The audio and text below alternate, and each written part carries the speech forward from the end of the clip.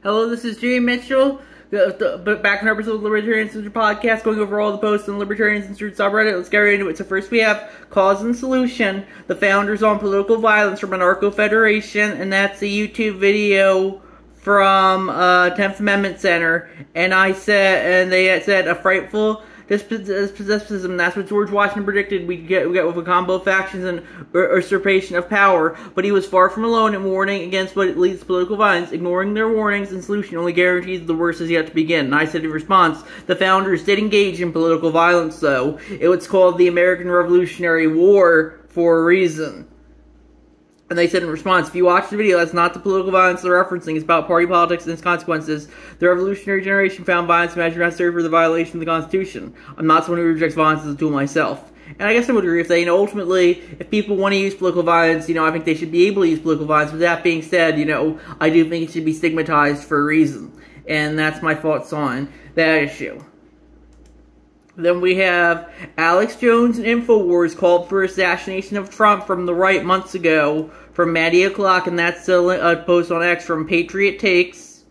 5 months ago, Alex Jones and InfoWars guest Even Reichland discussed how assassinating Trump would be beneficial according to them because it would lead to retaliatory in-kind assassinations of a deep state list which includes President Joe Biden. And I said in response, Alex Jones also got fined like $1 billion for saying that Sandy Hook was staged, something that the people who say Trump's assassination was staged will never get fined for. And that's my thoughts on that issue.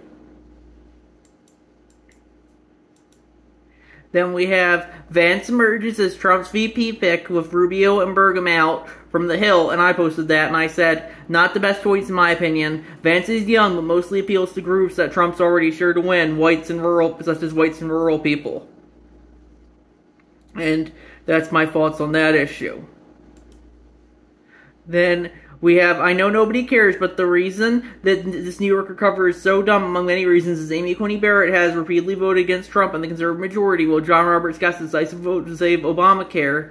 But this is how liberals see the world, and that's a tweet from Glenn Greenwald, and that was him quote-tweeting Philip Lewis' latest cover of the New Yorker, and it's the Supreme Court, but all the Republican appointed justices are now just replaced with Donald Trump. And I said in response, no one lives rent-free in the minds of the left more than Donald J. Trump. And that's my thoughts on that issue. Then we have Trump picks Senator J.D. Vance of Ohio, once fierce critic turned loyal ally, as his GOP running mate from APnews.com by Zach Ness. And I went over that earlier, so let's move on to the next post. Then we have Tour de France reintroduces mask mandate amid COVID-19 concerns from cyclingnews.com, and I posted that, and I said, as a private organization, I think that they should be able to do so, but mask mandates are definitely something best left back in 2020, not that they were justified then either. And that's my thoughts on that issue. Then we have Biden to unveil plan to cap rents by Lemon Line Light, and they said from the Washington Post, Biden to unveil plan to cap rents as GOP convention begins. President Biden will unveil a new proposal in Nevada on Tuesday to cap rental costs nationwide, according to free people familiar with the matter, as he works to assuage Democratic concerns about the viability of his candidacy while the Republican convention gets underway. The policy push reflects the White House's efforts to respond to widespread voter anger over high housing prices, which have soared since the pandemic and undermined Biden's standing among voters about the economy. Nevada has seen among the biggest explosions of housing costs in the country, and Democrats have grown increasingly concerned that Trump could win the state in November. Biden's plan, which would need to be approved by Congress, calls for stripping a tax benefit from landlords who increase their tenants' rent more than 5% per year, the people said. The measure would only apply to landlords who own more than 50 units, which represents roughly half of all rental properties, the people said. It wouldn't cover units that have not yet been built, in an attempt to ensure that the policy does not discourage construction of a new rental housing. And I said in response, Comrade Biden added again. That's what really it is. It really is, we have the election between Comrade Biden and Comrade Trump, and both of them are leading us into communism, I would say. And that's my thoughts on that issue. Then we have Biden cites the partial FBI-assisted plot to kidnap Gretchen Whitmer as an example of political violence from Reason.com, and I posted that, and I said, most political violence in the U.S. is usually feds to be fair. And that's my thoughts on that issue. Then we have, it's a shame the person, shooter, missed. Next breath, I'm scared of political violence. These people are legit insane. From Lives of TikTok on Twitter, and I posted that. And I said in response, only the left is allowed to use political violence to people like them. Otherwise, it's the worst thing ever. And then I posted the line, SpongeBob mean text, if every letter capitalized. But the Trump shooter was a registered Republican. Yes, but he did what the left wanted. And that's why they say, oh, it's a shame that he missed, a lot of people on the left. And that's my thoughts on that issue.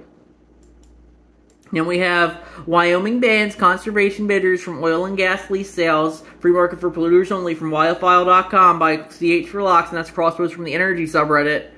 And I said in response, understandable, oil and gas are what gives us most of our energy and what keeps the supply chain running. I don't expect this subreddit to be able to comprehend that, though. With that being said, I don't think the government should be telling people what they can and can't do.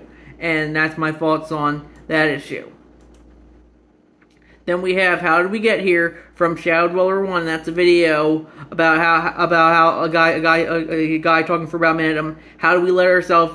We had a revolution over 2% tax on a breakfast beverage, but now we were taxed infinitely more, and there's no revolution. And they added, how do we allow ourselves to arrive at this point? Is it too big? Is it too big to come back from? And I said in response, how we allow ourselves to arrive at this point, complacency, is this too big to come back from? It very might well be, but that doesn't mean people should just roll over for the government. And that's my thoughts on that issue.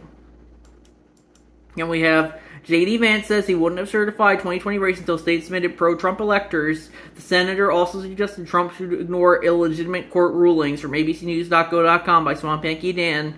And, yeah, I personally think, if no one should be forced to do anything they don't want to do. If he didn't want to certify, that's on him.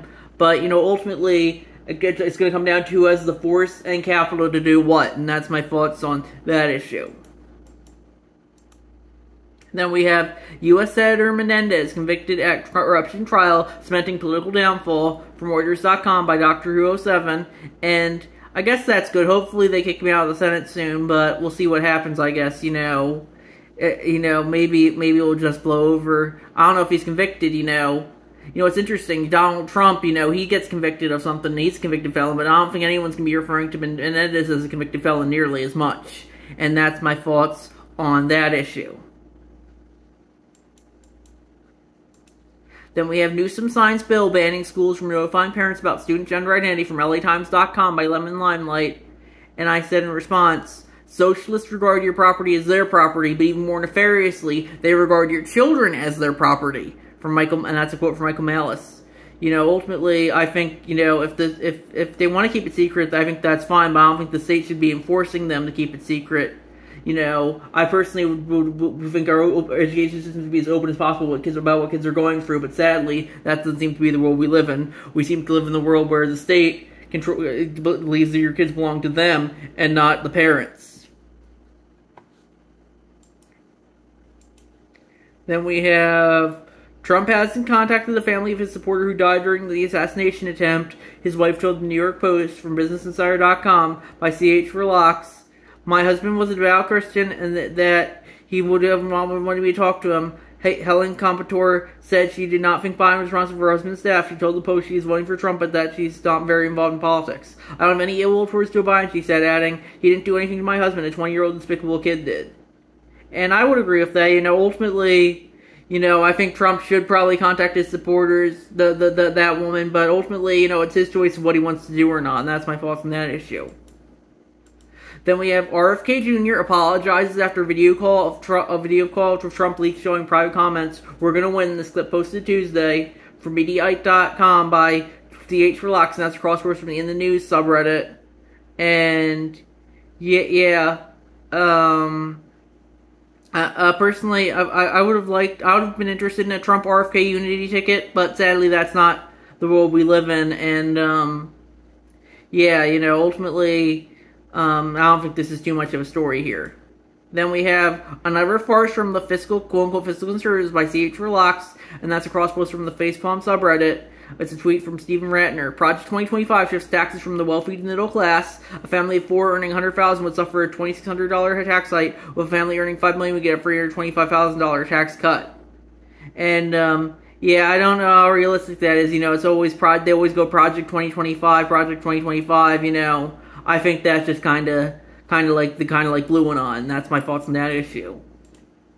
Then we have Johnson to remove George Washington statue from outside the City Hall office from Chicago Tribune via Yahoo News, and I posted that, and I said, relevant video from the Reddit Hive Mind's favorite, John Oliver, and I linked to a video from posted by the account Silent Midnight at Prying Quietly on X. 2017, comedian John Oliver mocking President Trump for suggesting statue of George Washington Jefferson will be next. Today, Thomas Jefferson statue removed from City Hall after 187 years, he said.